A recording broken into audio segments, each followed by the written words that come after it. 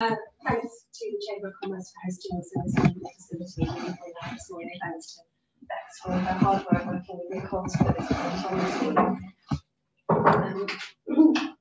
Just a really quick skip through history. Not too long, I promise you.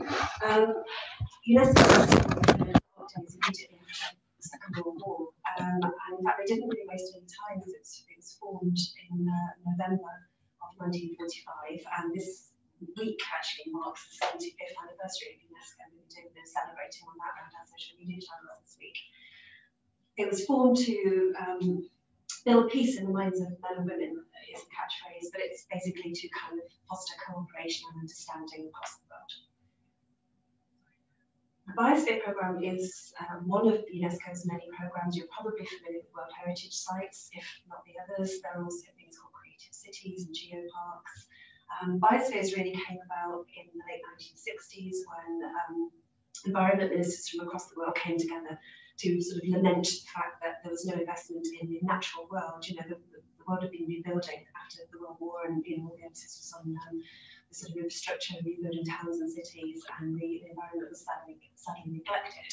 And so the programme was initially all about human and ecosystem relationships and about sort of remediation of land and species and habitats. It was very much based in the natural world. Around about 1995, there was a big sea change in the Biosphere programme when it was kind of accepted and realised that really it's about the way we live our lives. You know, it's humans impact on the planet more than anything else impacts on the planet. And so at that point, it became a very holistic programme that takes into account human activity, economic growth, cultures, heritage, and even areas of spirituality, and the way that that all integrates with the natural world. I'll leave you to look at that definition of biospheres. The definition of biosphere as really fits the programme changes all the time, the planet changes all the time. But it's easy to see from that, I think, why biospheres are sometimes called living laboratories. You need two basic ingredients to be a biosphere. You need a pretty special environment, pretty special natural environment, and a population committed to keeping it that way. You also need about 3 years to put in your application and get your whole community behind you and get everyone to sign up to the ethos of it. So the Isle of Man started work on becoming a biosphere in 2013 and became a biosphere in 2016.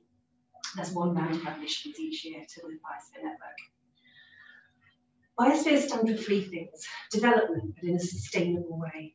So it's absolutely not about prohibition or saying development can't happen. UNESCO accepts that people need to live and work and go to school and have jobs and travel and consume, but it's about how you do that. It also stands for conservation, and that's not just conservation of species and habitats and landscapes, but conservation of all that we hold dear. So our Manx language, for example, which we safeguard and cherish and is growing, and the way that we live our lives, that unique thing that makes us the Isle of Man.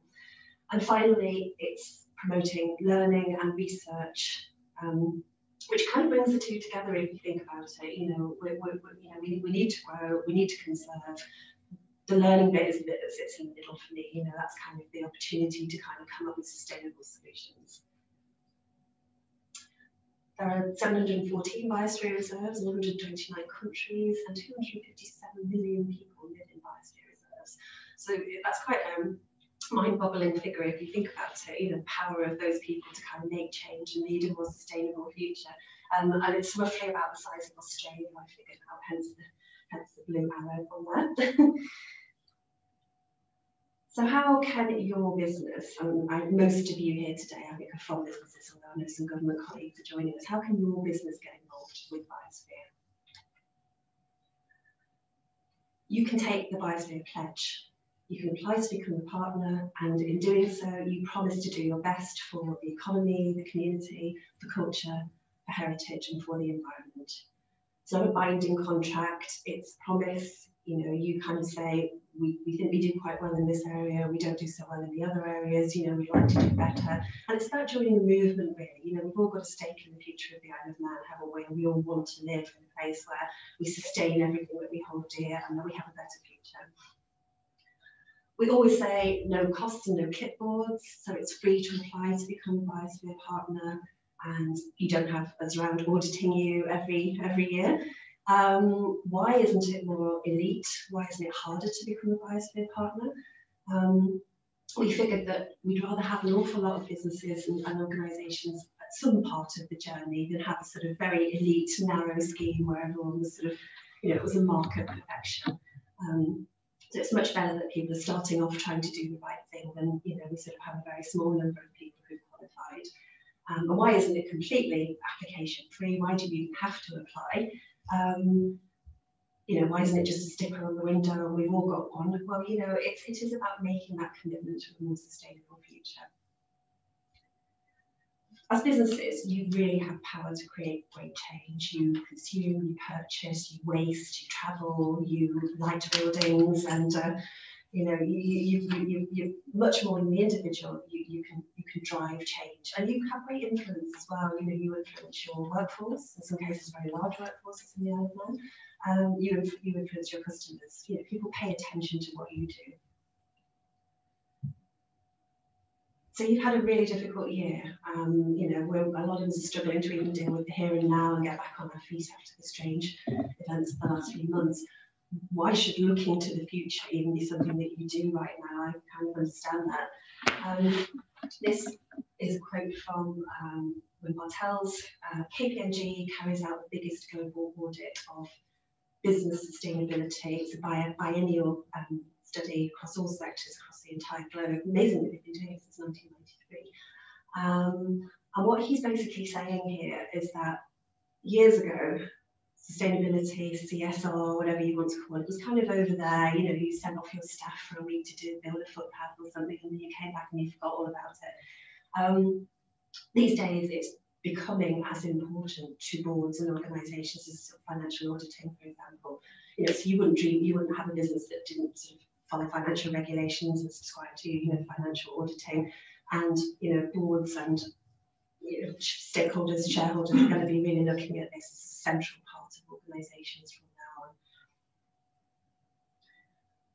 on. Obviously, that's just a snapshot, and I appreciate that's actually quite hard to see. That's just a snapshot from the very last global report that KPMG did. The sectors that are most heavily regulated already, such as sort of oil and gas exploration and chemicals and things like that, not surprisingly, are the ones that do the most reporting on their CSR, on their sustainability. But the astonishing finding really is that more than 2/3 of businesses across every single sector report in some way or another on their sustainability efforts. So what does your business gain from engaging in more sustainable practices, and what do they even mean? I think the year we've had has shown us what happens when our whole world becomes completely destabilised, and everything that we took as a foundation sort of goes awry. So having robust ecosystems really matters to every single business, whether it's materials you source, whether it's getting goods and services to the island with extreme weather, whether it's the well-being of your staff because there's pollution incidents or other things that affect the biodiversity of the island. It kind of all is intrinsic to the success of your business. Reputation is another one. I'm breaking these down into 5 R's.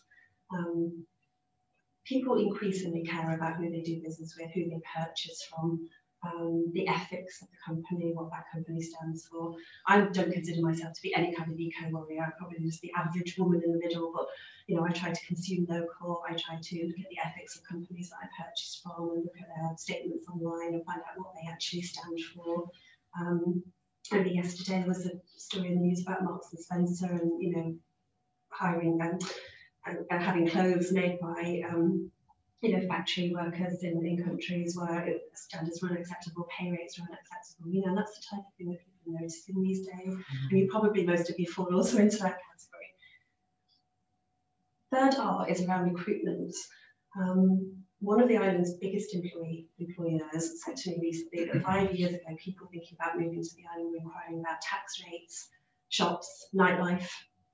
Now they want to know what the company stands for, and want to know what the company's green credentials are, and what the company's doing about it. So your recruits now are ethical young people who want to work for the right organisation. And then reward, the bottom line. Not only are there savings to be made by adopting more sustainable practices, and we could be talking about packaging or energy or travel or how you communicate, but there's obviously also reward in sustainable production itself. You know, people need things, you know, as life evolves, and, you know, wherever there's a gap in the market, people develop a product. So, and fifthly, the fifth R really is, it's just the right thing to do, you know, to have an eye on the future and think about the future of our island and the future of our planet. I'm sure we all do. Got to be very careful, though, that it isn't just greenwashing. I think after homemade, having eco in front of something is the most sort of misused prefix in the world. And there's a whole body of people out there now, including journalists and journalistic organisations, who are out there trying to sort of pull down the businesses who are overclaiming and over-promising.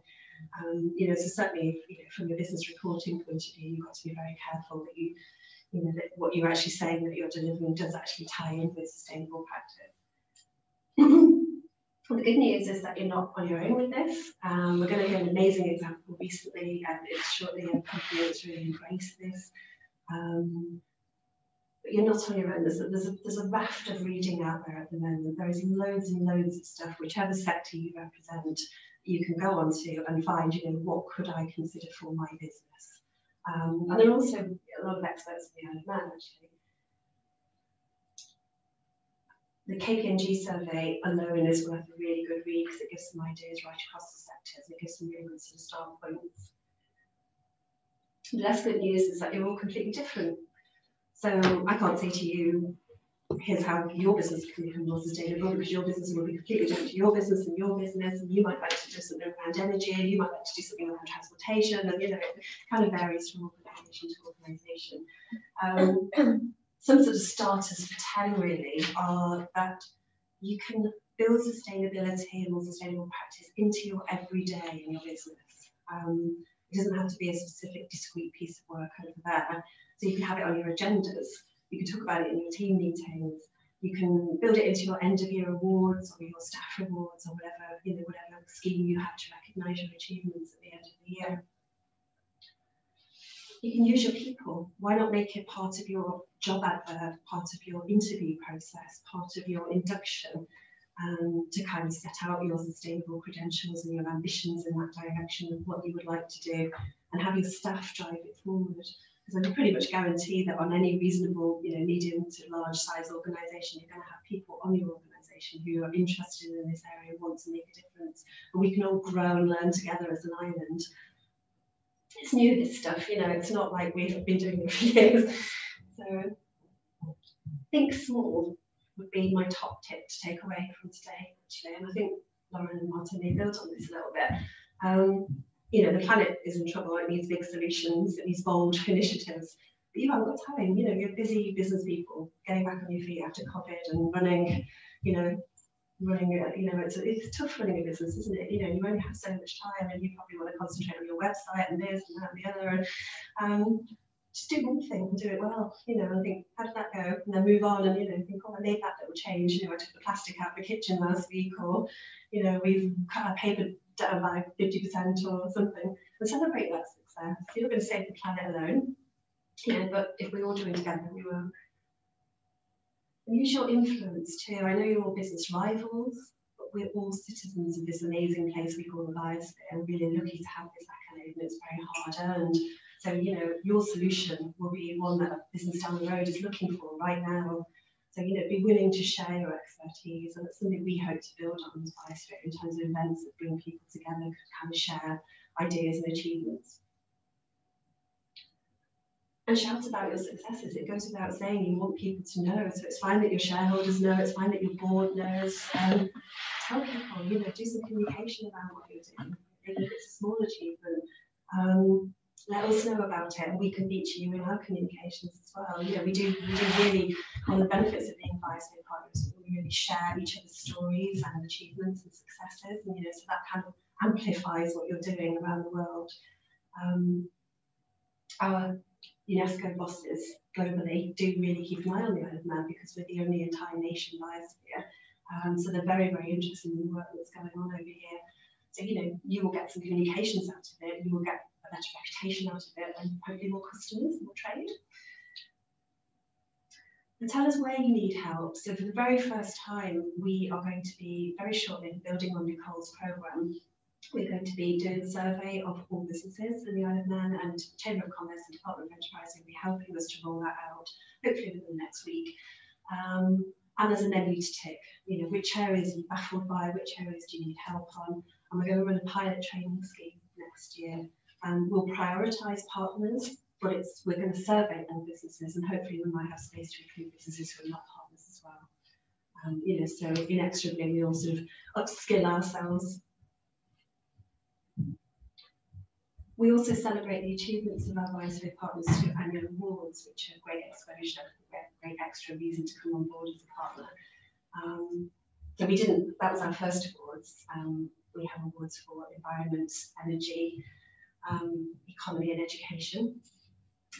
And we've had another award since then. This year we didn't have our awards because we didn't feel like there was a particularly celebratory move, but our minister made a video thanking all our partners instead, and we go to quite good exposure and some nice photographs of some of our partners.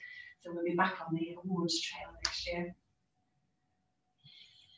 2021 is going to be quite an exciting year for Biosphere. We're going to be doing this training. We have a brand new strategy coming out, which we're calling Working Together for a Sustainable Future, and we'll see a high-profile launch of that around about January or February, depending on when I can get it done. A new website, which will be much more supportive of partners and contain their stories and their ideas and their progress. It's also the 50th year of Biospheres, so it's really quite an exciting time for you to sort of come on board and sort of join in the momentum that we've got going. We will work together for a sustainable future. Before I hand over to Martin and Lauren, I just wanted to sum up really, the Isle of Man is part of this really prestigious global project and platform. It does mark us out as a place that's special, marks us out as a place with a conscience, and a place that wants to get things right. It's most definitely a platform for better decision making, governmentally, organisationally and individually, because we can all make a difference. This is very much on people's minds right now. I think the year we've had has actually again maybe sort of amplified it. And as a Biosphere partner, you are demonstrating that you are committed to that sustainable future. Quick plug for a webinar we've had. We've only been able to deliver a programme for businesses thanks to having Nicole on board. Nicole is a UCM master's student. She's been working with us for 6 months to talk to business partners and say, how can you get more from being a Biosphere partner? How can the island get more from you being a Biosphere partner? We've had some training webinars. We have an event like this, an event for partners. We've got the business training coming up. This is a real coup. This gentleman is one of the global experts in business sustainability, and I've been chasing after him for a year to deliver a webinar for us, and he's finally agreed. So it's next Wednesday. We do have places left. If any of you want to sign up, grab Nicole on the way out, or drop her an email or whatever. Hopefully it's going to be a really good end to the webinar series. I'm going to hand over now to Zurich International, who I met with about 2 years ago, I think, when we sat around and chewed the fat over this weird sustainability thing, and you just made amazing progress since, and I think their story is actually worth a lot of words from me, to be honest with you, so I'll shut up and hand over to you guys, and then we'll do some questions at the end, if that's okay.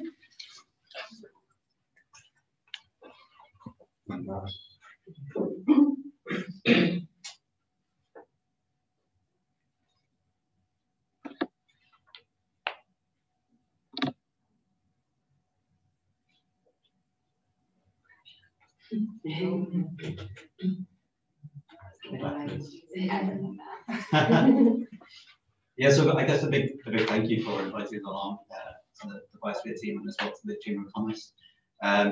So yeah, I guess we're really here to talk about how we kind of formed as a group, what our journey is to date, and I guess we can answer it. If you want us to stop and ask any questions during, if not, we can mix it in. Feel free to keep as interactive as you want.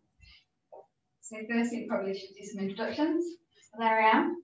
Don't look quite like that anymore. Enjoy some photography.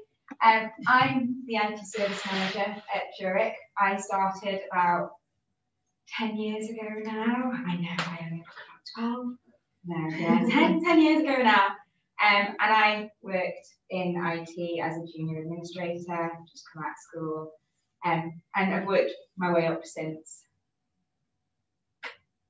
Yeah, so that's me looking with rather puffy eyes. You might notice I'm also sporting a ginger mustache. I am in November. So I've been with Zurich since 2013, probably not as long as Lauren. Started as an administrator as well, more recently in HR on the secondment. So I've kind of come through a few different roles, and I think sustainability is something I'm quite passionate about to continue.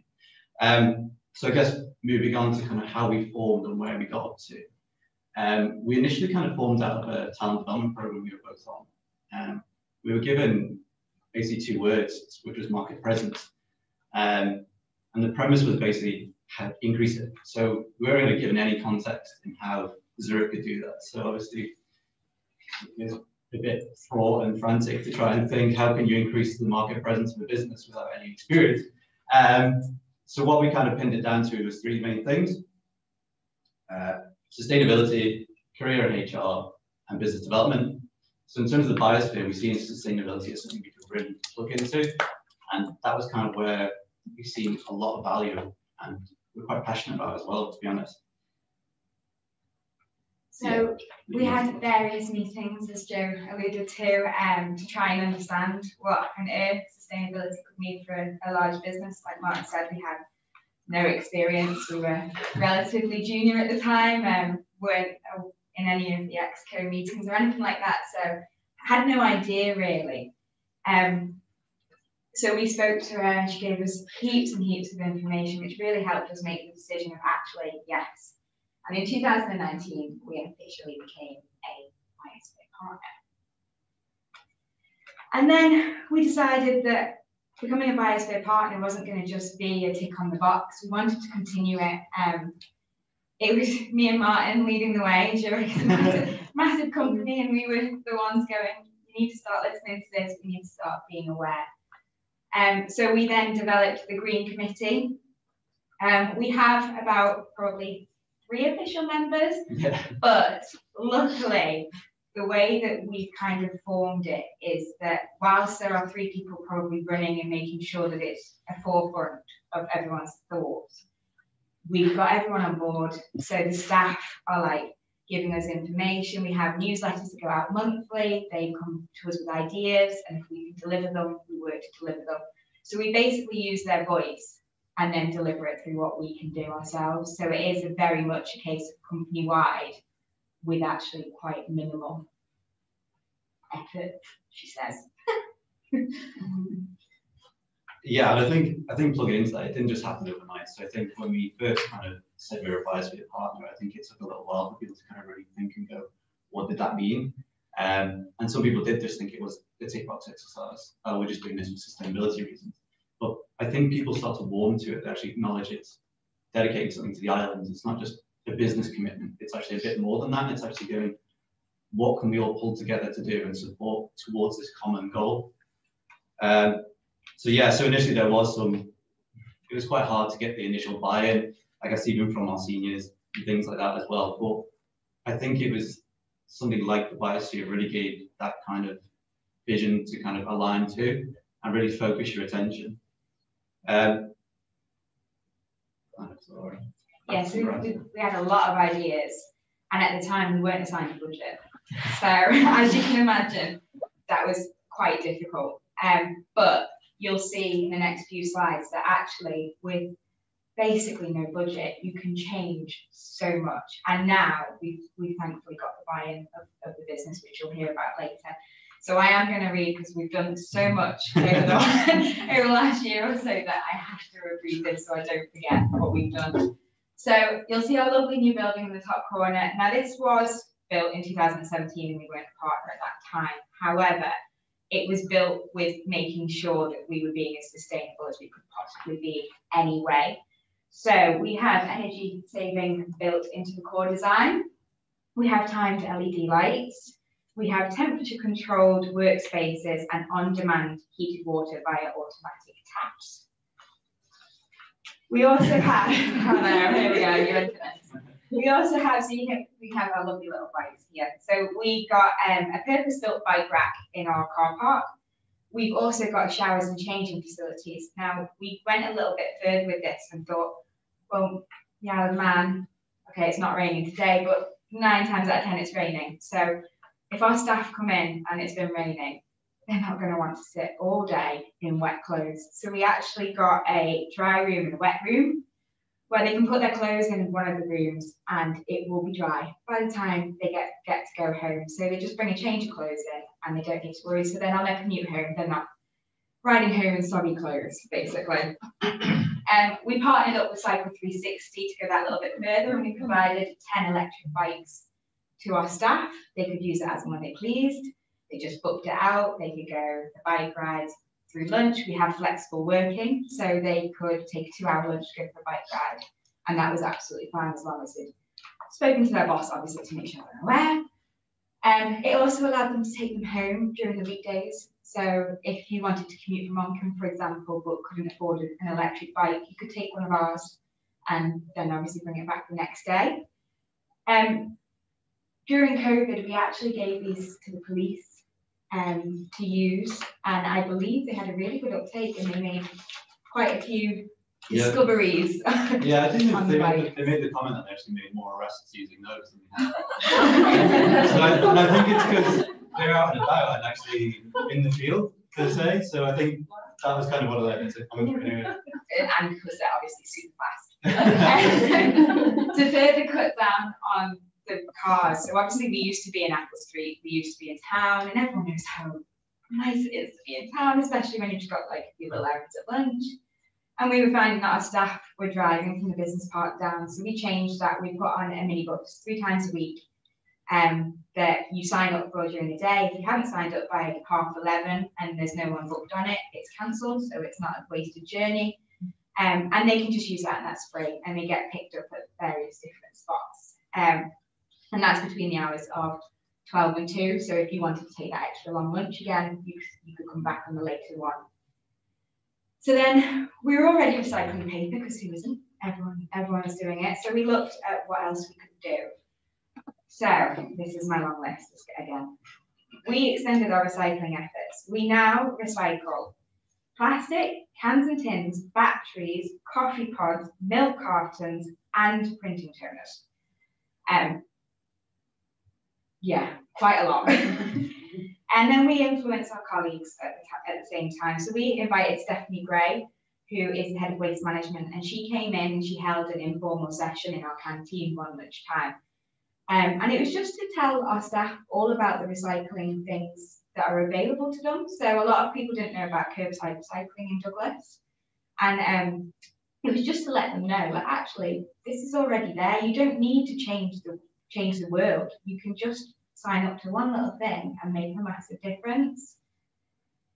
So then what else did we start to do? So we removed all single-use plastic. So this is a big one for us. We also reduced our printing last year by 30%. And our target for 2020 was to reduce our printing by another 80%. Now COVID has helped that, not gonna lie, we weren't in the office, we weren't printing, happy days. However, obviously we've been back in the office for a little while now and we're actively monitoring it to make sure, and we are still at the moment on target to reach that 80%, which is an amazing feat for such a massive company. So yeah, that's another one that we've kind of our little win. So in terms of energy reduction, in 2019 we got a 9.6%. I'd like to round up to 10, but we've got to be accurate, which was mainly done through 4 actions. So air conditioning was, so when we moved into the building, not much focus was done around what the systems were. So you can actually segregate, you can switch on certain units in certain areas, and you can really kind of use that system to your advantage, but no one had really kind of thought to take it that step further. So what we did is, with air conditioning, we now shut off at 6:30. So there's still air circulation, but actually air conditioning stops. So because of the actual building retains the heat, there's no need to kind of have air conditioning on past that point. Made sure the cleaners were comfortable with that as well, so if they're in a bit later. We also segregate by the floor. So in terms of if people working overtime or at the weekends or closed on a bank holiday, but we may have people in the office. We have people on one floor, and we really restrict the energy use to that one floor. So we actually turn off all the other. We can actually segregate it into that. So we're using just the clever use of what you can do with your building. Acknowledge that people may not have that functionality, but I think it's just thinking of what little things you might be able to do with the systems you have in place. Lastly, we had our digital notice boards. So we now have these just to turn on when people are in the office. So I think before they were lighting up the night sky if you were driving past, but I think it's just trying to think of those little incremental things that we could do.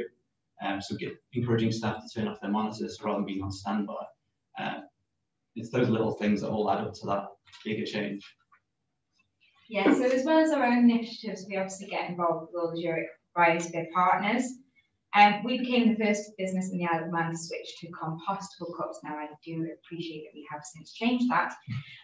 So we actually partnership with ManVend at the time and switched all of our plastic to compostable cups. It was a big, massive thing. And then we kind of thought, well, why don't we go that step further? Why are we still having stuff that is single use at that point? So then we decided we would go and pitch and say, actually, we want ceramic mugs, we want glasses, and we don't want any sort of kind of influence to our staff. Now, as you can appreciate, some staff are a bit concerned about sharing mugs and stuff like that. So we had to do a lot of work in regards to making sure that we had eco-friendly dishwashers. The tablets were as eco-friendly as we could possibly do it. And also advise them of all the cleaning and stuff so that they felt comfortable with it. And we did have a little bit of pushback at first, but now everyone embraces it massively. We encourage people that if they weren't comfortable to use them, they could bring in their own cup.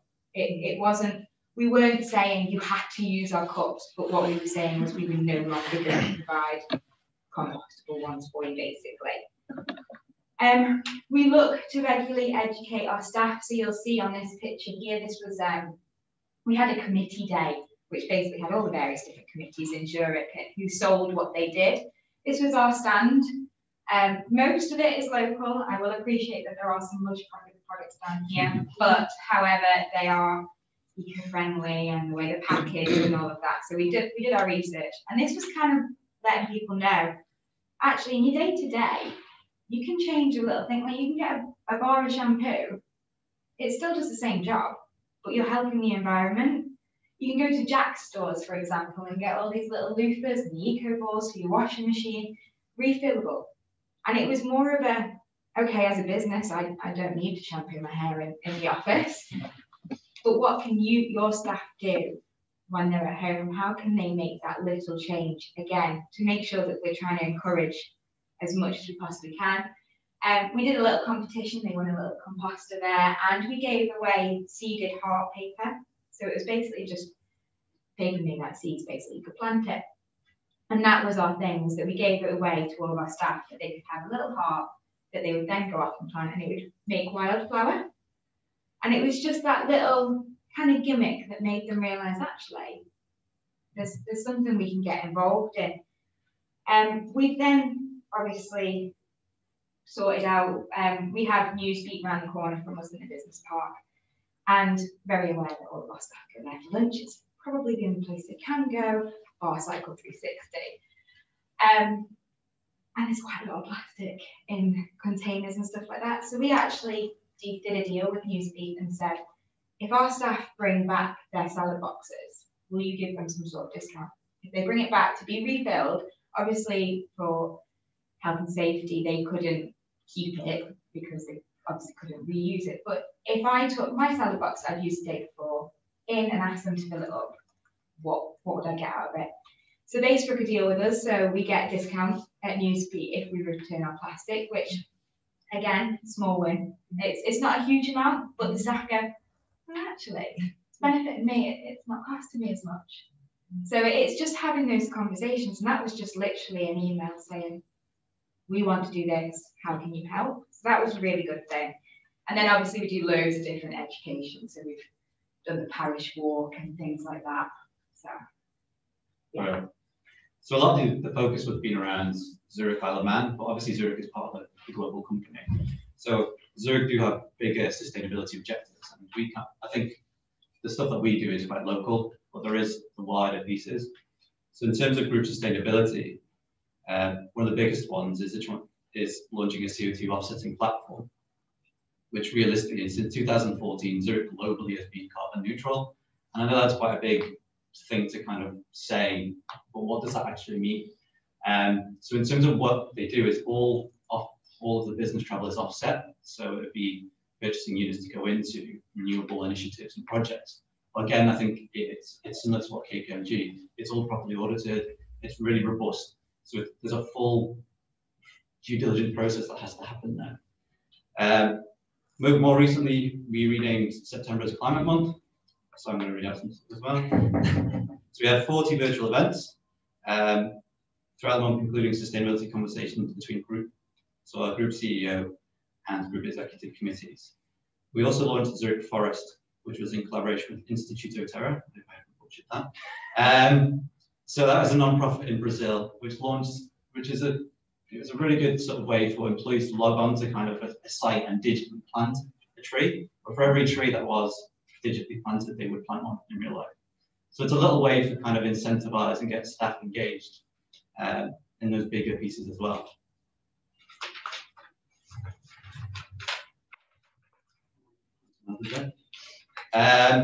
So leading on to community pieces. So Zurich has made a pledge that staff gets 3 days towards community. And they can use that in any way they do. So whether that's a Zurich organised event, in collaboration with beach buddies, doing beach cleans, tree planting with the Woodland Trust, or whether it's something they want to do independently.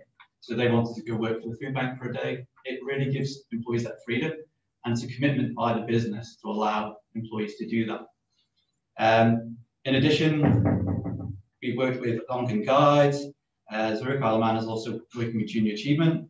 So they sponsored that 3-year Learn to Earn program. And you may have also seen quite recently the Isle Listen. So there's quite a big collaboration that's going on there, which is all around well-being. In addition, so Zurich Isle of Man also have our own internal charity. So it's like a staff charity.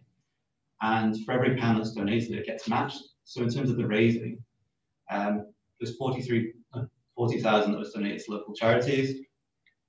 And during the pandemic, there's 73 donated to the community. And as I mentioned, yeah, the grant to I'll Listen. Yeah, so it's really important that obviously we make sure that everything is in place. You'll have seen obviously through the COVID, so that's kind of a very rough overview of what we do. So the charity committee with the community days as well, is that we actually log them on the system and the group match them. So for however many people who do however many days, we get a certain amount of money into our charity fund initially. So we have a budget then at that point, and that goes back. Our charity committee are dedicated, and it's part of our ethos to make sure that that always goes into Isle of Man charities. So we support all the local ones. If we do bigger events like Macmillan and stuff like that, we actually put the money into an Isle of Man cancer place rather than there, to make sure that it is actually being local. Our staff are the ones that are raising the money. We want to make sure that they're seeing the benefits of it. So that's basically what we've done. And don't get me wrong, COVID has hindered some of the big bright plans we had. There are a few things in the pipeline, hopefully, that will get released by the end of the year. It's something that we continue to work on. But I think the biggest message is that we were 2 people in an organisation that's got 350 to 400 people in the office alone. And we've managed, don't get me wrong, with the help of the rest of the business and NXCO and stuff, and sometimes probably not their favourite people at times, yeah. But we've managed to help Zurich do all of this. And I think that's the key message, is that you don't have to be an expert in the area. Like before we started this, it was just a kind of interest. Like it was, people were talking about it. We wanted to know more. And now, what, two and a bit years. Yeah.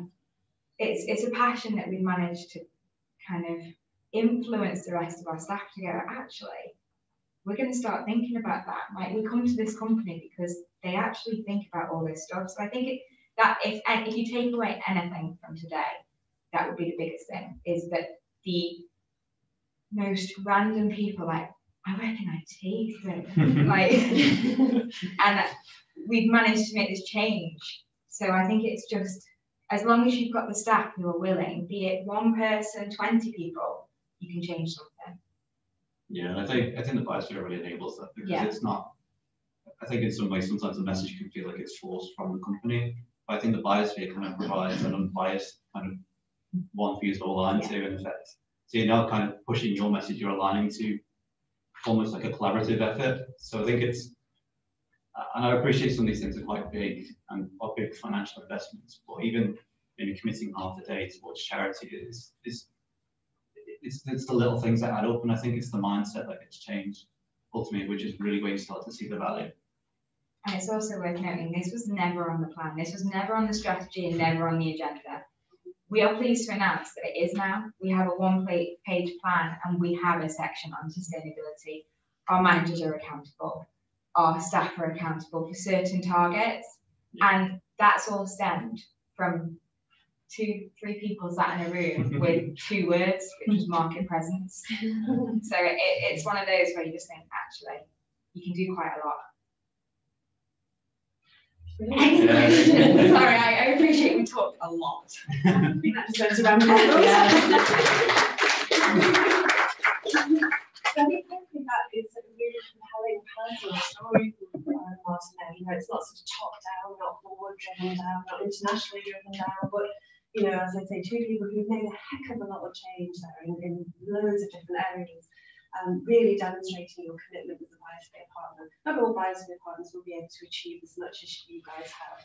They might not have the time or the backing or whatever, you know, but it's, you know, it's that platform for change as you've identified. So thanks for sharing your story. Have we got time for questions? Yes, absolutely. If anyone has any questions. Yeah, go ahead. I have a couple of questions. Yeah. Obviously you signed up to the Biosphere.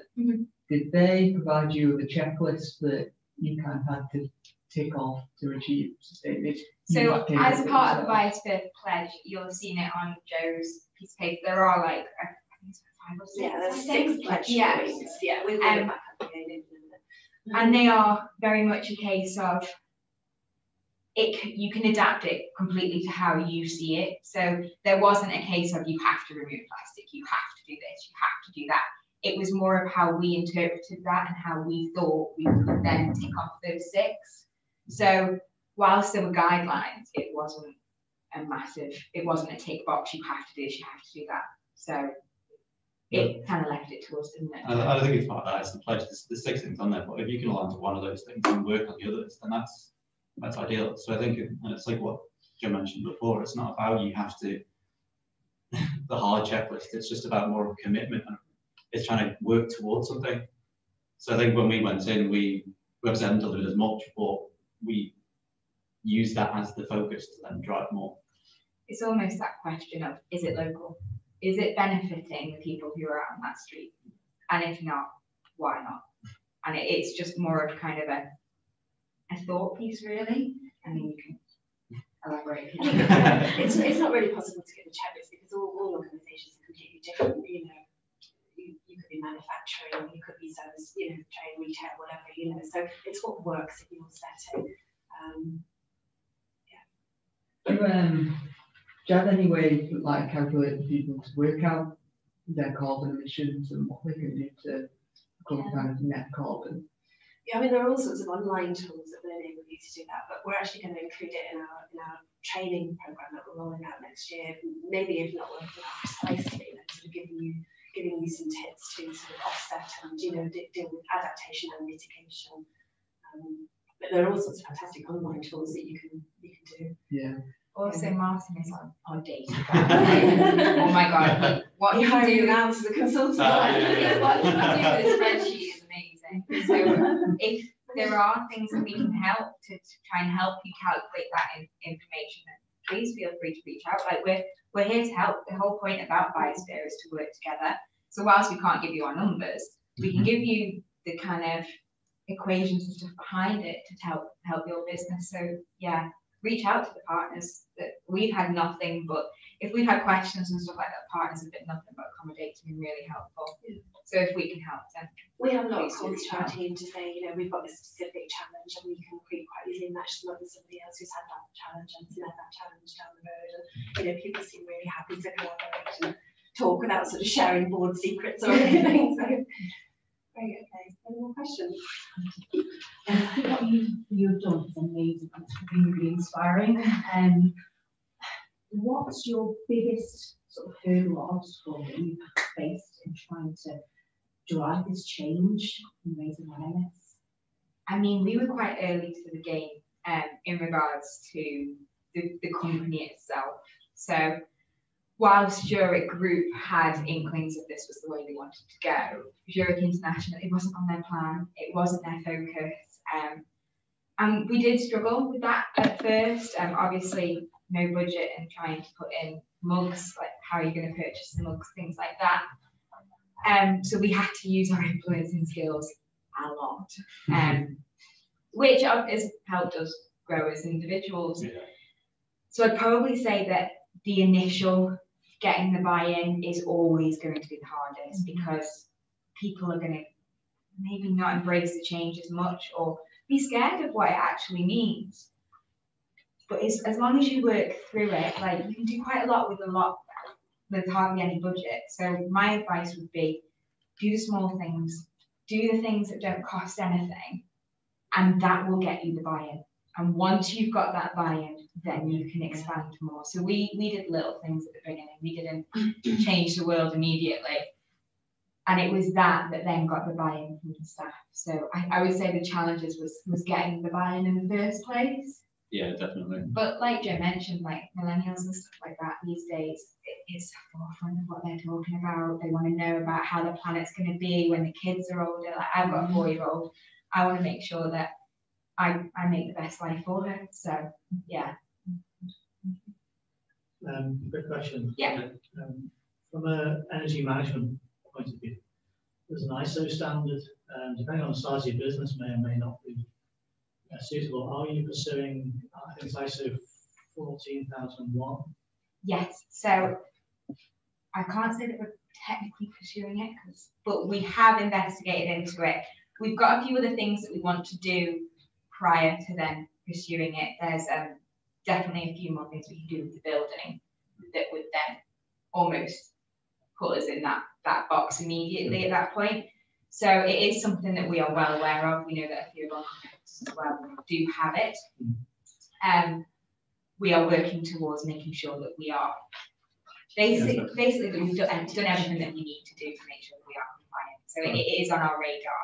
So I would say it's a strategy as such. So I mean, it touches a little bit on the gentleman's question before there, is that if you pursue the 14001, then you have actually an audited record of your inputs and outputs. Yeah. If you've got that, you can then begin to answer the question about CO2 emissions. Yeah, I think Group have something very similar. So they have a sustainable team in Group, but locally we don't. We're very interested in making sure that our local CO2 is not just grouped into Group, because sometimes they do forget about people on the island. So we are looking to possibly do it just locally and tag on to the Group thing. But we have annual reports within Group. We have quarterly, where we have to fill in that lovely spreadsheet full of information for our sustainable group in Group. So whilst we don't necessarily have that, we have something very similar within Group that we are looking to. I think just add on to that. So our facilities manager locally has to report into, there's a system where you have to put all your waste, recycling numbers, the energy usage, and that all ultimately feeds back to Zurich globally. So they do, and I think that falls into how they can then make that type of being carbon neutral. Yeah. So where those stats ultimately go up to. I think from a local perspective, I think it's something that we're improving on. So we've got the magic eye fitted, so that's why it's bolted onto Max Utilities. So we're really focusing on making a more concerted effort to reduce energy usage or targeted energy usage, as well as recycling. I think, and then the other thing was that your presentation was given a good example of how grassroots interest at a low level can ultimately result in board engagement. And so it's very pleasing to see that example. And I'll definitely be pointing at this as an example of that. I should just say as well that Martin and Lauren did a webinar for us a couple of weeks ago, so we do have that recorded. So if anyone that we want that webinar to show to your teams at work, get in touch with Nicole and she'll be able to share that with you. And just to finish off, then thank you very much for sharing your really compelling story of how a couple of people can make all the difference. Thanks again to the Excellent Chamber for hosting us. Thanks Nicole for organising. Thanks to you for coming along. If you are interested in becoming a Biosphere partner, and your appetite's been whetted, or you have any questions, please share. My colleague has some business cards with their students after our partnership scheme. We'll be having a drop-in session here at Chamber. We'll be hovering around the coffee station from 11 o'clock next Thursday. You can either make an appointment to pop along or just pop along in that 2 hour slot, I think, so that you can be here, or just talk to us separately, just contact us. We're happy to try and answer any questions. So thank you very much. Sorry, I do have one question about the start of the business survey. When will the results of that be available? I'm interested because there's a climate bill.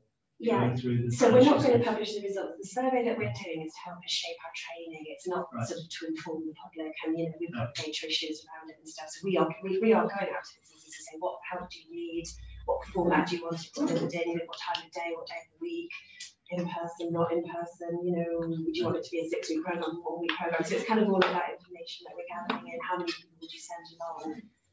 Obviously, I think there's been a lot of consultation lately on the climate bill and various associated strategies and stuff, so most people have their chance to have their say publicly on that side of things. So this is to help us shape a pilot training program. So which I hope you'll take part in, and so look out for that survey soon. Thank you all very much indeed. Well, thank you. We'll hang around for like 5 minutes. Have you some score across history?